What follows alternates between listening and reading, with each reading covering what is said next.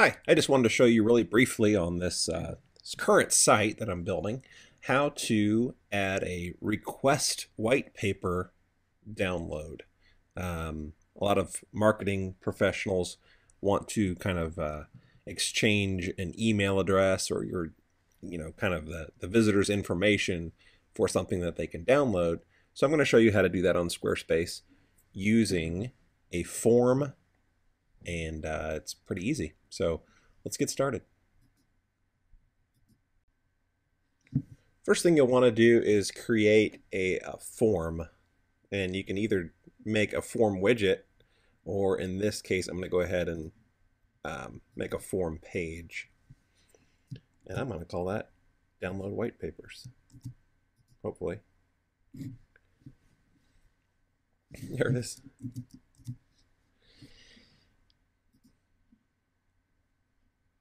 So I'm going to go ahead and create that page, and I'm going to grab this to my resources, enable the page, and if I go to that page, what we'll actually do is if you go to structure mode, we can go in and configure a few things. First thing I want to do is show the page title, make sure submissions are being saved to a spreadsheet. And yeah, we can collect, well, we'll have to put an email address on the form first, so I'm going to deselect that for now. And I'll go ahead and save page configuration. So now we've got the start of our page. So now I'm going to go ahead and add some quick content.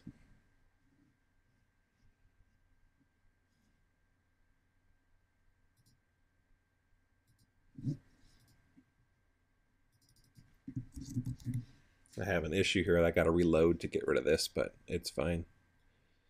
It is fine for now. New field, email address.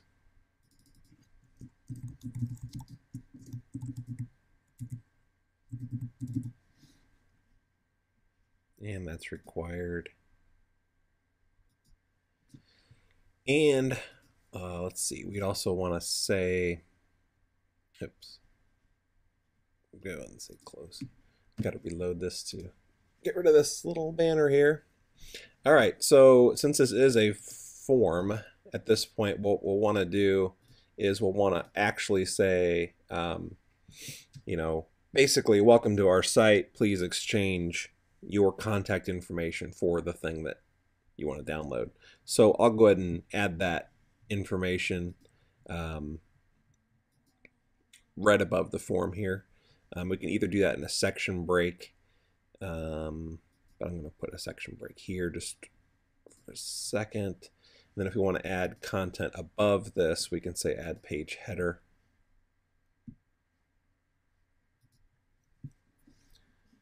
And this is where we type the welcome information.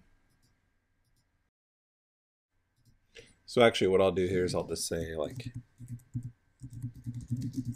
document overview. They'd probably have an intro paragraph. And this is for the client to go ahead and set up. So I'll just go ahead and put some text here. I guess our document overview would go down lower.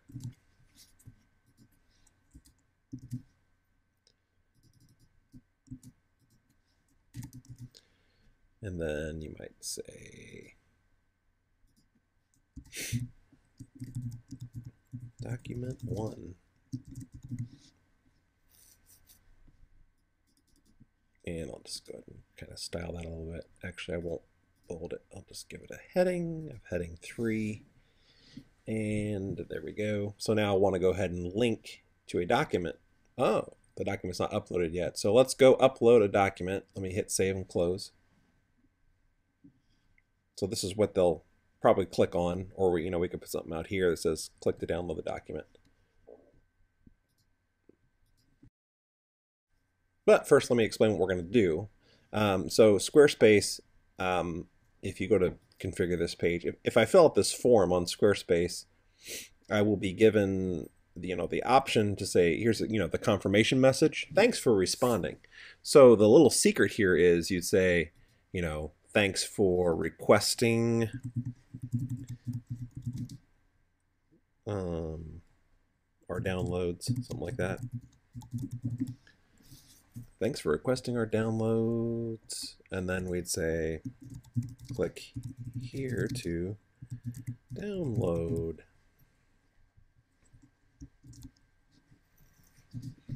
Okay, so we're going to keep it this way for now. A lot of steps, but this is kind of how it works. And then what we'll do is we'll go into file storage, and I'm going to create a directory that's random. Doesn't matter what you call it. It just needs to kind of be hidden is what I'm kind of thinking. And then in this directory, just so no one can go downloads and kind of find what's in there. Then what I want to do is go ahead and upload my PDF to this directory. All right, so now my test PDF is in place. What I want to do is go ahead and copy link address. And then in architecture, what I want to do is I've created this hidden pages section, or it's basically a hidden section. And within that section, we can create a whole number of pages that would be visible if you knew how to get there. They're only hidden because they're hidden from the navigation is how things work. So what I'm going to do is go ahead and create my page, and I'm going to say, see, this would also have to be kind of a random, because if someone just went to downloads or something like that, so I'm going to go to H6JJU or something like that. Whatever, doesn't matter what we call this page at this point. Our URL, our navigation bar title, we could probably still say download. Well, let's just keep it the same. So I'll make a new one because I messed that up. And I have something on my clipboard, otherwise I would just paste. So let's do another one. And on this particular website, I have a special template that won't create that banner up at the top. All right, so there's our downloads page. We can go into that now and go ahead and go to content mode, and we'll say here, thanks for requesting our downloads, blah blah blah.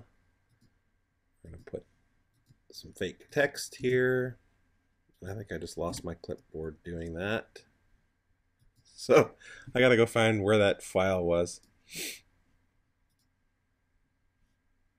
Here it is. Copy link address.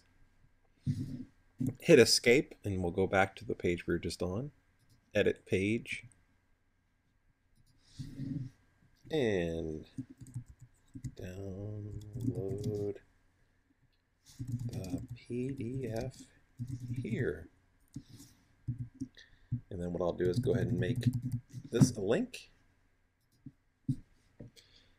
And actually, we could have browsed to it on the files.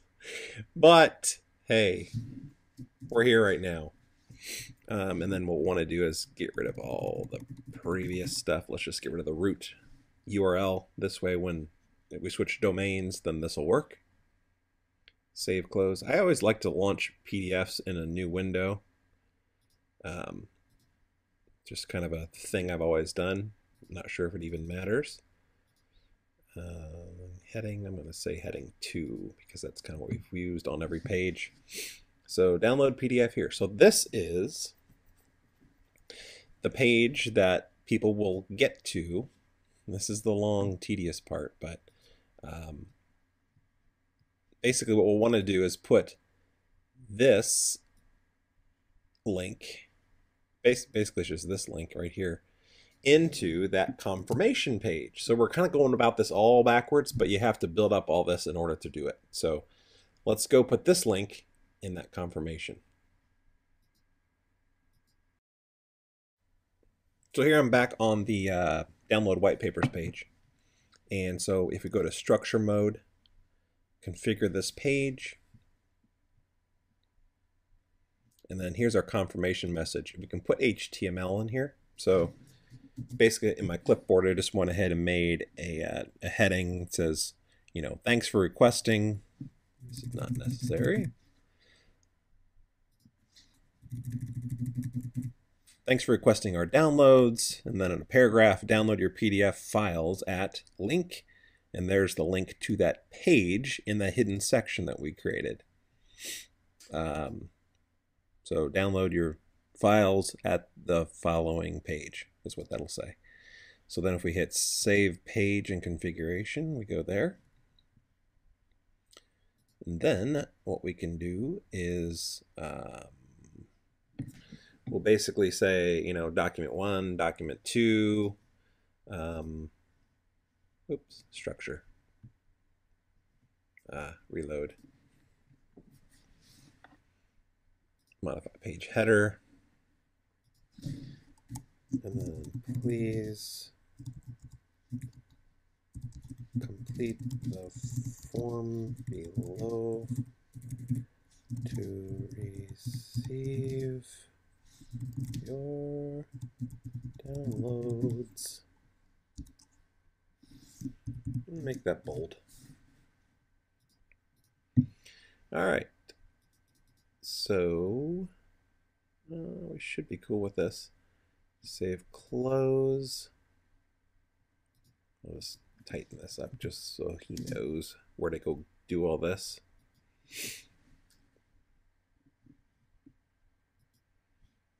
So there we go. So we got our intro paragraph, kind of like what's included in these downloads. Please complete the form below to receive your downloads. And so I think I might have to go to another browser to do this. I think I do. I have to be logged out. So actually I'll just log out. So now if I go download Whitepapers, document overview, Alan Hauser, I'm going to say test at testing. Whoever owns the testing.com domain probably gets a lot of email. Just saying. So there we go. I submit my form, success. Download Whitepapers. Thanks for requesting our downloads. Please down your PDF the following page. So then I can go to this page. Thanks for requesting our downloads. So maybe that's a little redundant. But anyway, there's my PDF. When I click download, there you go. That's all there is to it. So hopefully that helps you out.